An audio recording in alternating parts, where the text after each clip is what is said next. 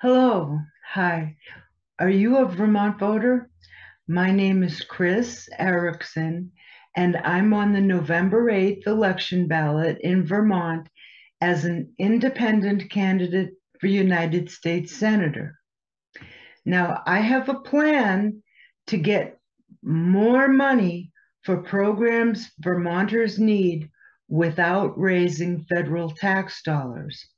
Listen up, this is important. I am the best candidate.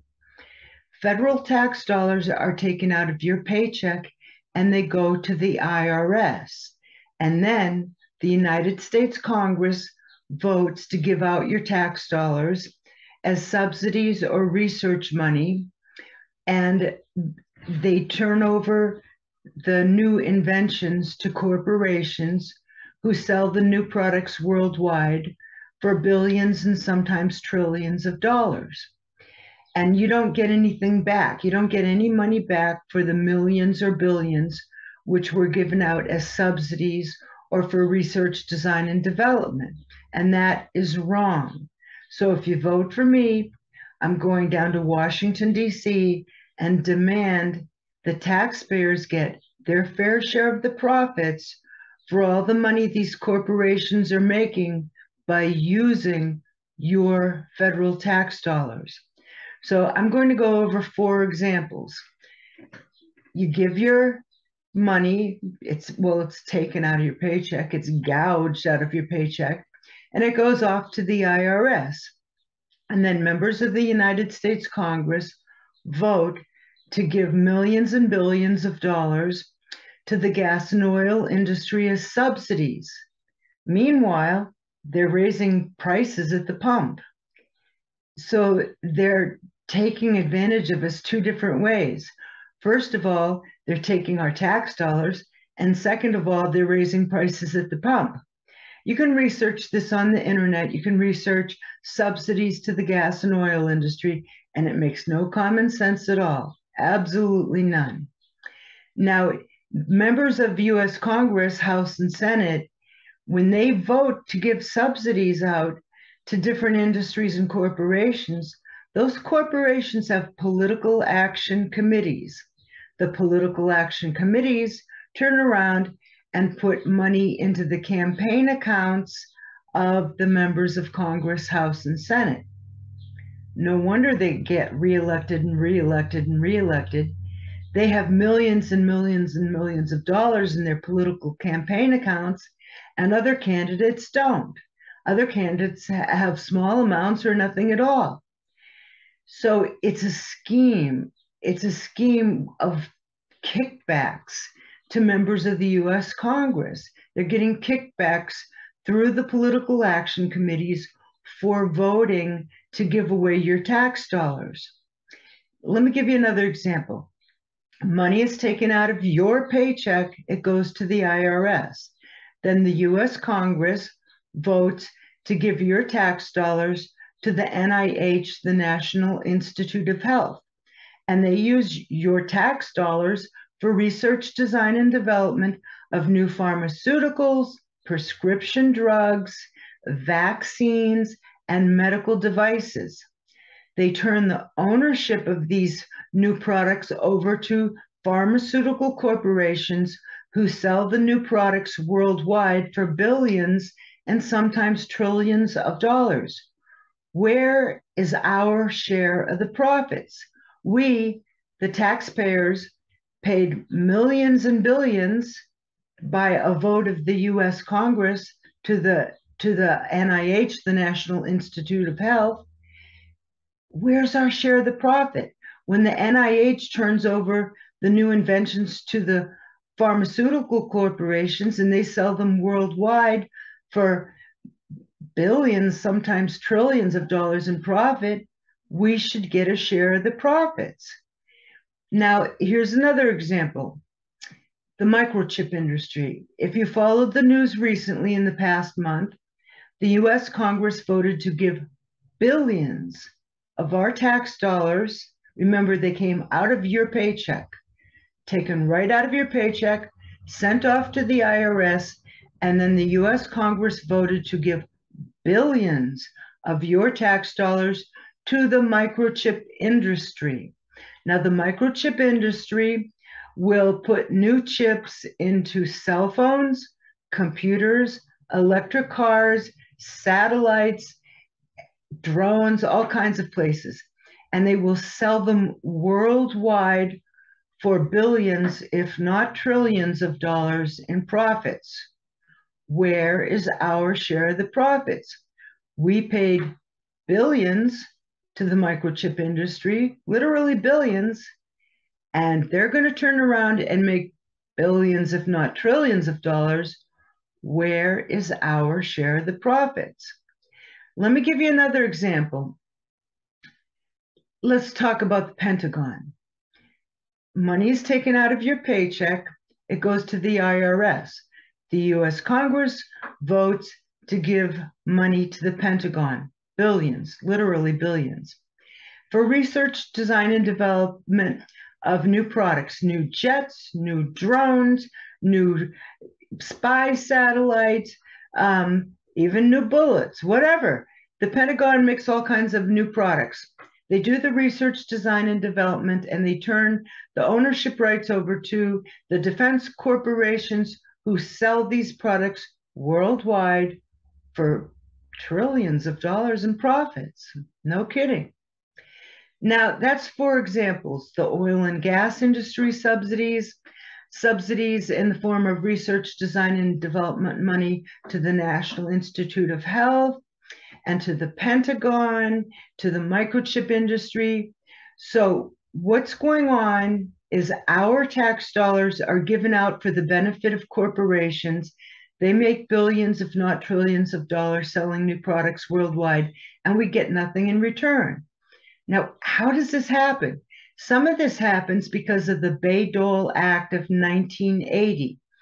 In 1980, patent law changed. Patent law is the ownership rights to the new inventions. Patent law used to be work made for hire, which meant that whoever paid for the research, design, and development would own the patent. Now, before 1980, if taxpayers paid for research, design, and development, then we'd own the patent, or the government would own the patent, and then the profit could be divided among the states and sent back to us.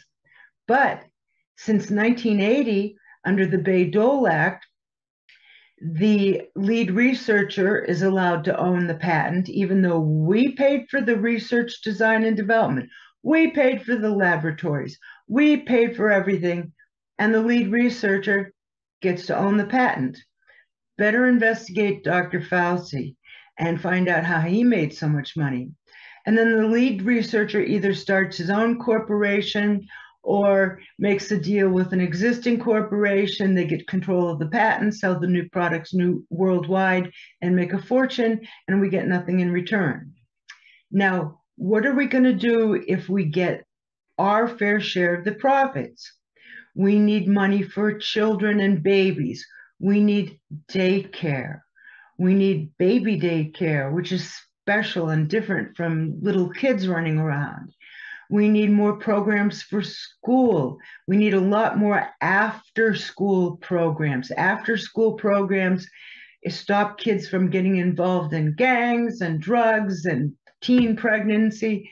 We need all kinds of programs for schools. We need better teacher pay. We need more tutors so that no kid in any classroom is left behind.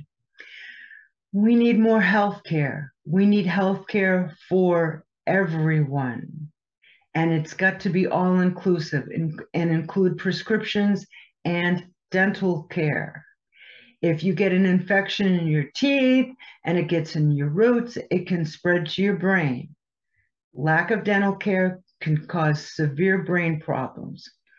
Okay, we need federally subsidized housing, and we need more of it because there are senior citizens and disabled persons waiting on waiting lists for years for federally subsidized housing. We need homes for homeless people who are not disabled and not senior citizens. And that can be done cost effectively because the state of Vermont could buy a strip of land or a bunch of strips of land and install trailers for $10,000 or less, or tiny homes for $10,000 or less. There are small, cost-effective trailers. Do your research on the internet. You can get these for $10,000 or less. A homeless person would be happy with a small trailer. Okay, we need better food benefits. Right now, the food stamp SNAP program isn't making up for the fact that the price of food has gone sky high. People need nutrition. How are they going to get all the fruits and vegetables and grains that they need and protein that they need when the prices of food are so sky high? We need a program to start more small farms in Vermont. We need family farms. We need groups of friends to get together and start farms, and they need to be allocated a share of the profits that we should be getting from corporations. In 1960, there were 25,000 farms in Vermont. Now there's only a couple thousand farms. We need our share of the profits from these corporations for these programs to start small farms, for everything children need in education, for everything senior citizens and persons with disabilities need. We also need our share of the profits for infrastructure. Big bad news recently, polio is back. What is polio? Polio causes paralysis. There is no cure for polio. Really bad news. Worse yet, it can be spread in feces. Right now, treated sewage is being dumped into Lake Champlain, from which 1/3 of Vermonters draw their drinking water. There are treated sewage plants all around Lake Champlain on the New York side, the Canadians, Vermont side, a couple dozen treated sewage plants, dumping treated sewage into Lake Champlain, from which 1/3 of Vermonters draw their drinking water. It's got to stop because polio is back.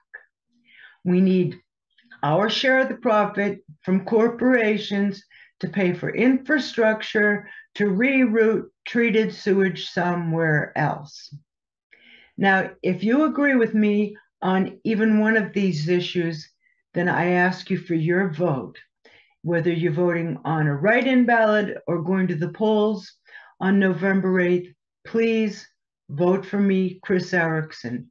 I do have the best plan to get more money for programs without raising federal taxes. Because if you send me down to Washington, D.C., I'm going to demand that we get a share of the profits from every single corporation that we give our federal tax due to by way of our representatives. Again, federal taxes are taken out of paychecks, they go to the IRS, and the US Congress votes to give them out to all kinds of different corporations as subsidies or research money. They make huge profits. Where is our share of the profits? I'm going to go get it. I have the best plan to bring money back to Vermont and to pay for programs people of all ages need, and to pay for, we do need free college education. We do need that in Vermont. We need to move the F-35 strike fighter jets out of Burlington, where they're bothering people, and move them to a remote county. We need to build a school for how to repair jets, how to repair and maintain jets, and we need to build a new airport. We need infrastructure money. So if you agree with me that we need more money for all kinds of programs for babies and children and senior citizens and disabled persons and homeless persons, if you agree with me that food prices are way too high and we need to have our fair share of the profits of these corporations to start a lot of new farms in Vermont, then vote for me, Cris Ericson. Send me down to Washington, D.C. I am the best candidate. My name, Cris, is spelled C-R-I-S. There's no H. There is no K in Ericson. It's E-R-I-C-S-O-N. CrisEricson.com. chriserickson@yahoo.com. I hope I earn your vote. And please vote for me. I am the best candidate. And thank you for listening. And please share this. Please share this video. Thank you very much. And I do approve this message. Thank you very much.